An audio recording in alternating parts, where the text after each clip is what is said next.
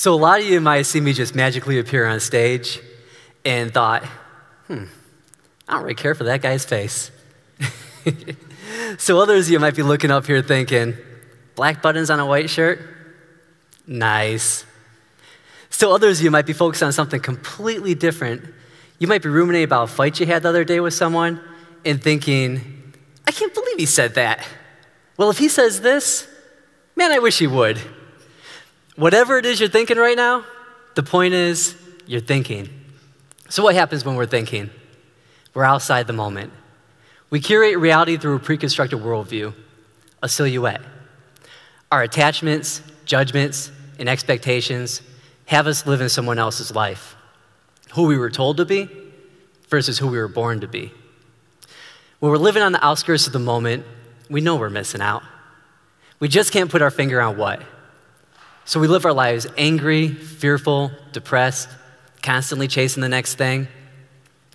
But that's not how it has to be.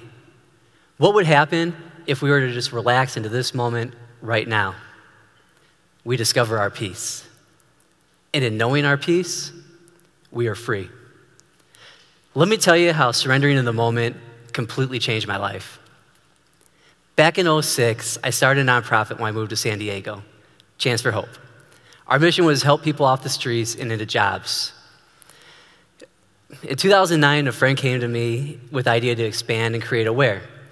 We used the money generated from recycling to fund community programs. Over time, my life and the charity became completely indistinguishable.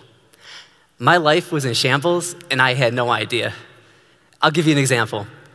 One day, I'm taking a break downtown from recycling, and I'm just sitting against a wall, soaking in some sun, and this guy in a business suit walks up to me and hands me $1. I jump up, I chase him down. I'm like, no, man, you don't understand. I actually run a charity. I had to argue with him for a couple minutes to convince him that I wasn't living on the streets. I did keep the $1, though. Then in 2014, the charity came to a crashing halt.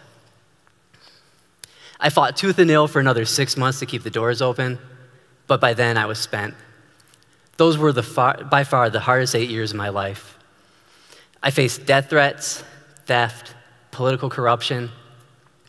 I nearly lost a limb. My gums bled for weeks on end and were beginning to fall off in pieces. I was having a nervous breakdown every couple of hours. Large chunks of the day would go where I couldn't even move.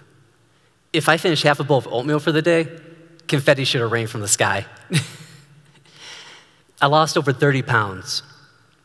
I couldn't live in my van because I already promised that to a title loan company. A last-ditch effort to keep the dream alive a hopeful moment longer. And then one day in June, a ray of hope came into my life. This woman I met a few years ago hit me up. Hey, I'm in town for a few days. I'd love to meet up. And just so you know, that was a pretty spot-on impersonation, by the way.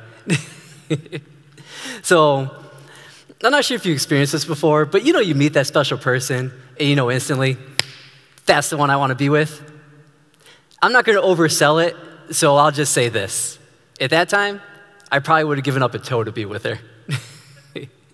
So remember, she reaches out, I'm barely hanging on by a thread. I piece myself together as best I can, and we meet up.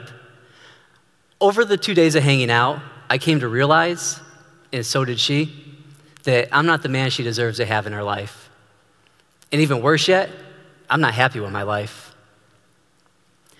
I'm driving home, sitting at a stoplight, and just absolutely screaming inside. The water's far past boiling at this point. The thoughts are becoming deafening, each one fighting to be heard at the same time. Blown up with the woman of my dreams, the debt, the death threats, the rejected marriage proposals, you name it, like all of it's just coming to a crescendo. I grab onto the steering wheel, and I'm this close to ripping it right off the dash.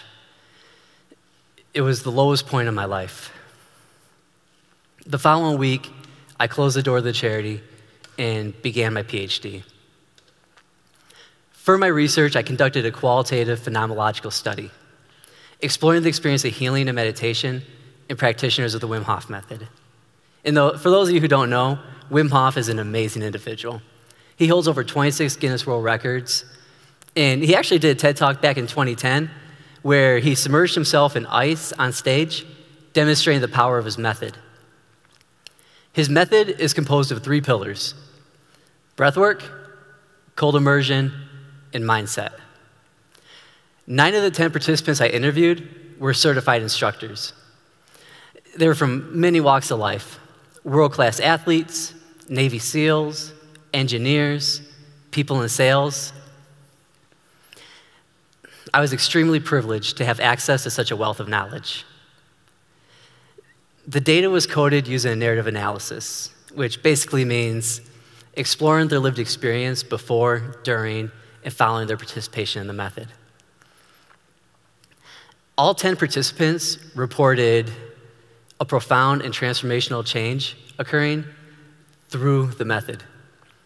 For instance, when talking with participant 4, I confirmed, "Now, it sounds like you've gained a lot more compassion towards others. Is that accurate?"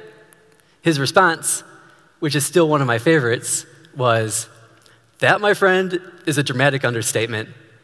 Before this, I thought the world needed to be drowned in a toilet." Now, bear in mind, he was a bartender for 17 years. So on a nightly basis, he saw the best that humanity has to offer. Right now, you might be asking yourself, what does any of this have to do with surrender? I'll give you an example. Let's stick with participant 4. He's taking an ice bath at home one day, just despising it, but he's toughing it out. He's hating every second of it. You know, the whole no pain, no gain mentality. If it doesn't hurt, you're not doing it right. That's how he dealt with every ice bath before this, and really anything difficult in his life. So as he's finishing up, his wife comes in and asks if she could try. He gets out, she jumps in, and as she submerges into the ice, she lets out a to which his response was, and I won't cuss because it's a TED Talk, but what the F was that? What just happened here? So she explained, I just surrendered into it. And so, of course, his natural follow-up to that was, I don't know what that means. So she went on. It's just like giving birth. I have to accept it, relax into it, in order to get through it. He reported this healed a toxic masculine wound that he was unaware of. And from that day forth, he understood that he always had the ability to accept the moment. That enduring and powering through something wasn't always the answer leading to his greatest good. 8 out of the 10 participants reported some form of a spiritual transformation, a feeling of universal oneness, receiving life-changing insights and guidance in a single moment, living their lives with greater compassion, and the list goes on. So, how does all this occur? Even though the Wim Hof method doesn't directly incorporate meditation into their practice, they're still utilizing meditative techniques. Funny enough, 6 out of the 10 participants reported a complete inability to meditate prior to beginning the practice. My research revealed 2 meditative techniques at play here. The first one, focused attention meditation, and the second one, open-minded meditation. The first one is just like it sounds. We focus all of our awareness on a single object. This could be our breath, the flame of a candle, a mantra, whatever we can utilize to bring ourselves back into the moment if we find ourselves getting lost in thought.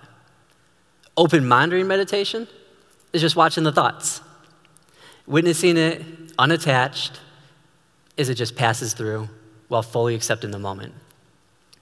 Like clouds in the sky. The thoughts, feelings, emotions, whatever, those are the clouds. And the sky, our awareness, is the infinite, ever-present sky. Has anyone ever seen a cloud stay in the sky? Nah, it's not possible. A cloud can't even block out the sun. It's just our limited perspective from where we're standing.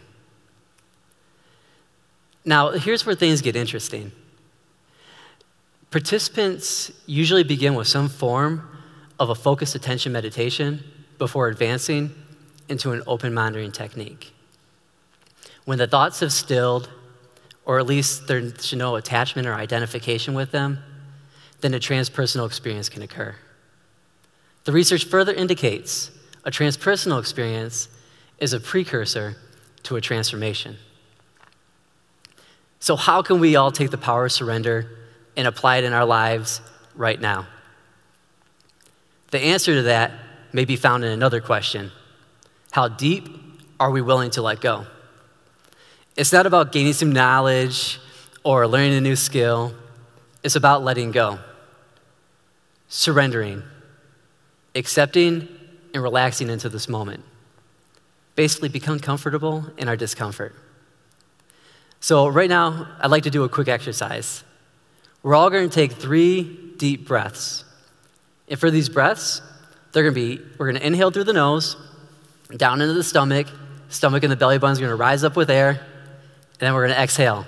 Same exact path all the way out the nose. We're going to inhale for 5 seconds, and we're going to exhale for 7. So it's going to look something like this.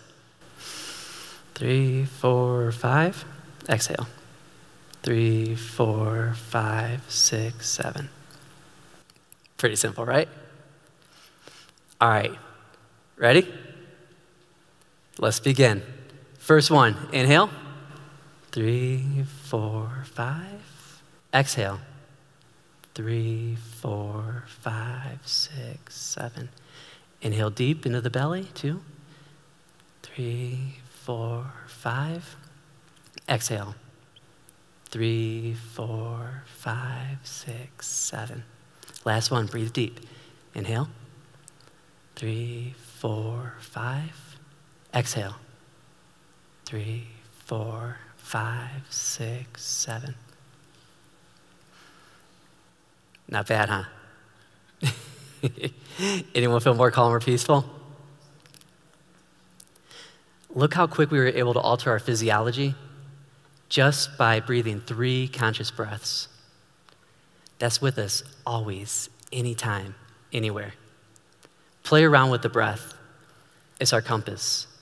How we breathe is how we live. Become aware of the space between both breaths, and we'll be forever changed. When we're fully in the moment, imagine how great it is when we're able to drop our silhouettes. We're fully immersed in what we're doing. That's how Klay Thompson's able to drop 37 points in a quarter, or Muhammad Ali has his hands down, dodging every one of Foreman's shots. When we're fully in the moment, we function with greater focus and clarity. We become better listeners, more attentive and responsive lovers. Our inter- and interpersonal relationships improve. Productivity increases. We're better equipped to deal with stress. Or rather, we witness it unattached as it just passes through. I know this not just because of my research, but because I've lived it. You remember that moment when I was about to rip the steering wheel right off the dash? Just as I was braking, something amazing happened. Instead of fighting or trying to control it, I entered into a meditative state and I surrendered to it. I witnessed it. Unattached, recognizing all of it is just thoughts. And it passed. In that moment, I touched that place within myself, that place within all of us, known as unconditional love, ever-present peace. You ever go crazy looking around your house for your keys just to find they're in your hand or pocket the whole time? It was like that. I'd like to leave you with this. Real peace is not achieved through conquest. It's already here, right now, for all of us. And in this sense, surrendering isn't a sign of weakness. It's the ultimate testimony of strength. Thank you very much for your time. Much love. Thank you.